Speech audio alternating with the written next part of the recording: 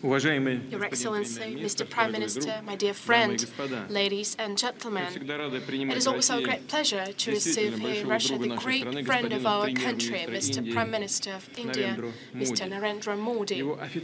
His official visit has been timed to coincide with his participation in the Eastern Economic Forum. Tomorrow, Mr. Modi and I will deliver statements at the plenary session of the forum. I would underscore that India is one of Russia's key partners. The relationship between our states is of strategic and especially privileged nature. We have been developing them consistently based on friendship and mutual benefit. Mr. Modi and I keep in close touch personally and on working basis. We have regular meetings which have already become a good tradition. Quite recently, we have met on the margins of the Council of Head of States of the Shanghai Cooperation Organization in Bishkek and G20 summit in Osaka. Our talks always take place in a friendly, frank atmosphere. They are always result-oriented and constructed, and that was the case today as well. First, in a restricted format, tete-a-tete, and then with the participation of our delegations, we've exchanged views on the key issues for our bilateral cooperation. We've discussed the current state of implementation of the decisions taken during the previous summit in New Delhi. We've also outlined our future goals that were reflected in the joint statement we've adopted today. A solid package of interagency and corporate agreements that we've just signed covers diverse areas and will definitely facilitate the further expansion of multilateral Russian and Indian sides. We place our priorities on trade and investment cooperation. Last year, our bilateral trade grew by almost 17% and amounted to $11 billion. We believe that there is every condition to make sure it can grow even further on. The expansion of our economic cooperation is the goal of the strategy of cooperation between Russian and Indian relevant agencies that has been adopted today. This document envisages the removal of barriers in investment area, promoting large-scale mutually beneficial joint projects in priority fields, increasing scientific, technological, and innovative cooperation. I'm convinced that some additional possibilities for diversifying our goods flows will unlock as soon as we establish a free trade area between India and Eurasian Economic Union. It is our common goal, and in the near future we are going to hold the first round of negotiations to develop such an agreement. An important element of our joint work with India is the introduction of mutual settlements in national currencies. We believe that such smooth bank-to-bank transactions could be further facilitated by India's participation in the financial messaging system of the Bank of Russia. We've discussed in great detail, together with Mr. Prime Minister, our cooperation on energy, which is the strategic sphere of our cooperation. Russia is a reliable supplier of energy resources to India. Following the results of last year, we've shipped about 2.3 million tons of oil, almost 550,000 tons of oil products, 4.5 million tons of coal. A major part of Russian hydrocarbons from Russia to India goes from the far east of Russia. Indian partners own 20% in Sakhalin-1 project. Energy companies of Russia are invited to participate in other promising projects such as Far Eastern LNG and Arctic LNG-2. The flagship joint project is our cooperation between the Rosatom and our Indian partners regarding the construction of Kudankulam nuclear power plant. The first two units are already operational. The construction of the third and fourth power units is carried out in accordance with this schedule. According to the arrangements that we have, in the next 20 years, we'll build no less than 20 power units based on Russian design. Russia and India are closely cooperating in military and technical area. We are successfully implementing our bilateral program on military and technical cooperation up to 2020. We are working on updating it for another 10 years. I would emphasize that for more than 50 years, our country has been assisting India in equipping and modernizing its armed forces, including its navy. Many Russian vessels are part of the Indian Navy, including the Vikramaditya aircraft carrier. Today, Mr. Prime Minister and I visited the shipbuilding yard Zvezda in the city of Bolshoy Kamen, where the nuclear-powered submarine was modernized at some point that was adopted in 1988 to the Navy of India under the name of Chakra. That is also the place where the Indian crew of the submarine was trained.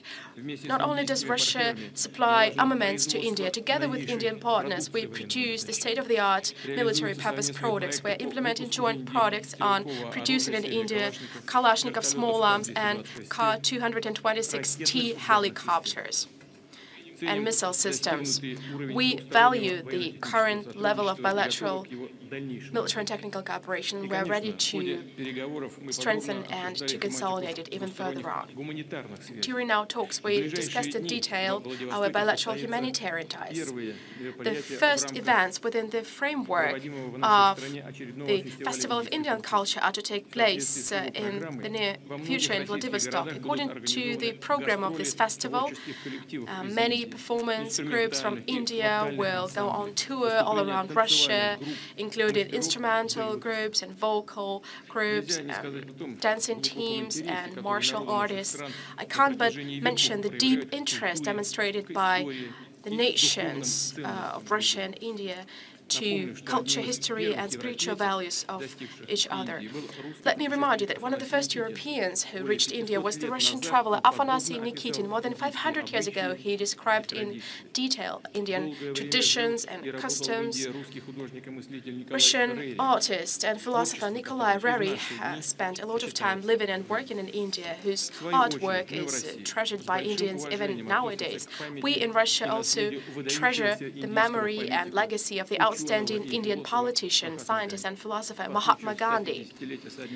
On the occasion of the 105th anniversary since his birthday, which is celebrated this year, we have issued a commemorative postal stamp. When discussing international agenda, we've confirmed that Russia's and India's positions are close on key global and regional agenda.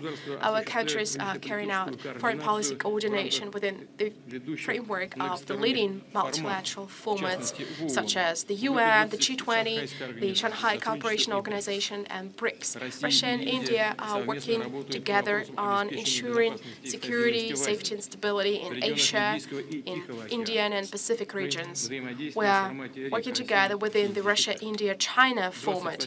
On June 28th in Osaka, on the sidelines of the G20 summit, we had another trilateral meeting. We discussed, of course, other issues as well, including Afghanistan. In conclusion, I would like to express my gratitude to Mr. Prime Minister, to all Indian colleagues for these productive and fruitful talks. I'm convinced the agreements we've achieved today will help further develop our Russian and Indian strategic partnership comprehensively and consolidate friendship between the nations. I would also like to thank Mr. Modi for accepting our invitation to be present on the 9th of May at the celebration of the 75th anniversary of the victory in the Second World War. Thank you, Mr. Prime Minister. We look forward to seeing you in Moscow.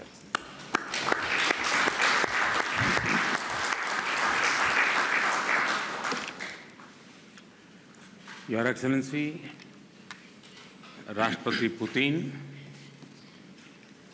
friends, namaskar,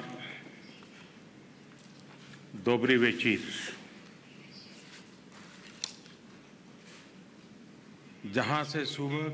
I'm extremely pleased to be here in Vladivostok, which receives the morning sunlight before any other place in the world, where the victory over nature of our Russian friends, thanks to their relentless struggle, is a source of inspiration for the entire world, where new sagas are written about human development in the 21st century. Vladivostok, a city shaped by the devotion to hard work, the ruler of the East. It is truly a pleasure to be here. And all this has been possible thanks to the invitation I received from my close friend, President Putin. This invitation that also gave me the chance to be the first Indian Prime Minister to visit Vladivostok. I am very grateful to President Putin, to my friend, for this as well.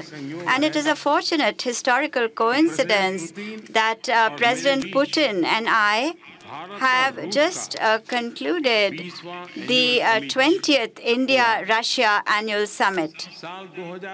In the year 2001, when the first India-Russia summit took place in Russia, my friend Putin was the president of Russia at the time, and as I accompanied our Prime Minister at the time, Mr. Atal Bihari Vajpayee, as Gujarat's Chief Minister. I was a member of the Indian delegation.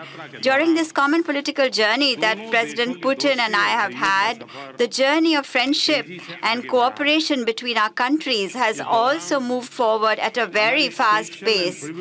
During this time, our special and privileged strategic partnership has not only served the strategic interests of both our countries, but we have linked it to the development of our people and to direct benefits for them. President Putin and I have taken this relationship to new heights of cooperation on the basis of trust and partnership. And there have been not just quantitative but qualitative changes in our achievements.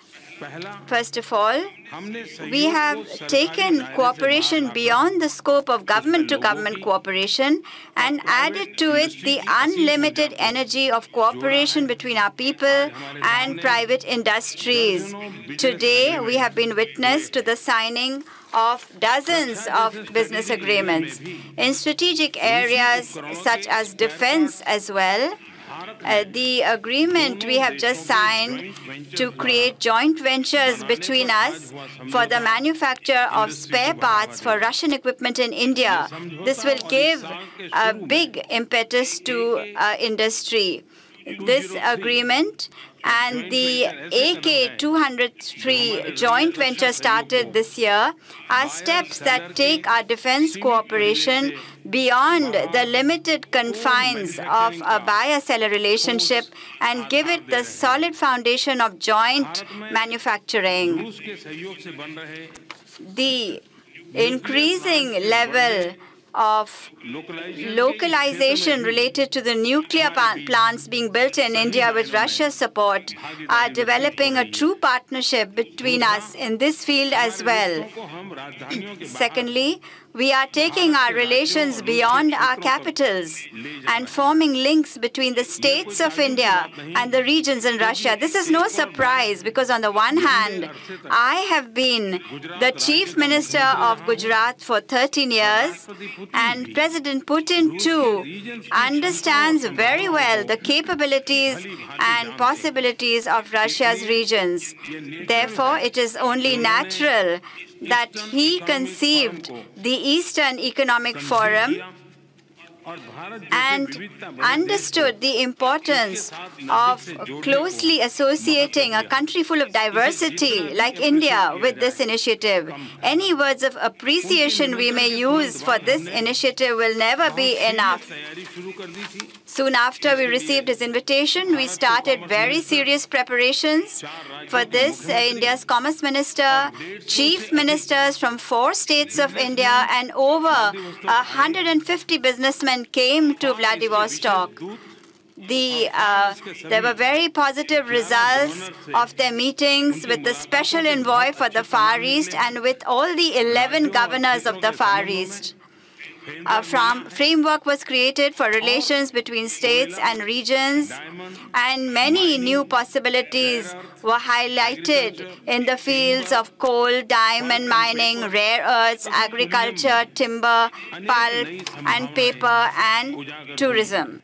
And now, in order to increase connectivity among regions, a maritime route between Chennai and Vladivostok has been proposed. Thirdly, we have diversified our bilateral cooperation and added new dimensions to it. The highlights and headlines of today are not about the deals between India and Russia regarding oil and gas, but about the unprecedented investment by both in each other's hydrocarbon sector. We have agreed upon a 5-year roadmap for cooperation in this sector and also for cooperation in exploration of hydrocarbons and LNG in the Far East and Arctic regions. Our long-time cooperation in space is scaling new heights. For Gaganyaan, that is the Indian human space flight program, Indian astronauts will receive training in Russia. In order to leverage the full potential of mutual investment, we have agreed to soon sign an investment protection agreement. The Russia Plus desk in India and the Mumbai office of the Far East Investment and Export Agency of Russia will facilitate mutual investment. Friends, new chapters are being added to our strategic partnership also. The massive tri-service exercise between our countries, the Indra 2019, is a symbol of the growing trust and confidence between us. Whenever the need arose, India and Russia were there for each other, not only in the usual places of the world, but even in Antarctica and the Arctic. The journey, both of the countries understand that in today's age, in order to achieve peace and stability, we need a multipolar world, and our cooperation in this and coordination in this will be important to achieve this. That is the reason why in BRICS, SCO, and other global forums, it is natural for us to have close cooperation. Today, as always, we have had open and meaningful discussion on many important global and regional issues. India wants to see an Afghanistan that is independent, safe, united, peaceful, and democratic. We are both against external interference in the internal matters of any country. We also had a useful discussion on India's concept of a free, open, and inclusive Indo-Pacific. We agree that in areas of cybersecurity, counterterrorism, environment protection, we will further strengthen India-Russia cooperation. Next year, India and Russia will get together to jointly organize a high-level forum on tiger conservation.